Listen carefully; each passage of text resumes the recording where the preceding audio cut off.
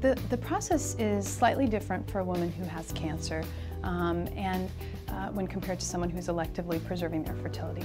And the reason is a couple things. One is that the timeline for a cancer patient is often a fast one. Many times I'm meeting somebody with a really recent diagnosis of breast cancer is probably the most common, and we know that she needs to head into chemotherapy within maybe 2 to 4 weeks. So our timeline is a short one, and we move quickly into the stimulation and preparation of the ovaries to basically harvest the eggs prior to that process. The other difference is that a lot of breast cancers are estrogen receptor and progesterone receptor positive.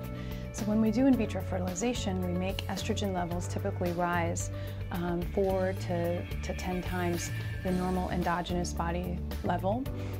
And so when someone has a cancer in place that could be responsive to that estrogen, we need to use extra medicines to lower one's estrogen during the stimulation so that it's still a safe opportunity. And so we do that with some extra medicine called letrozole, which is an anti-estrogen type of drug which helps us to limit the estradiol levels and still get the same number of eggs.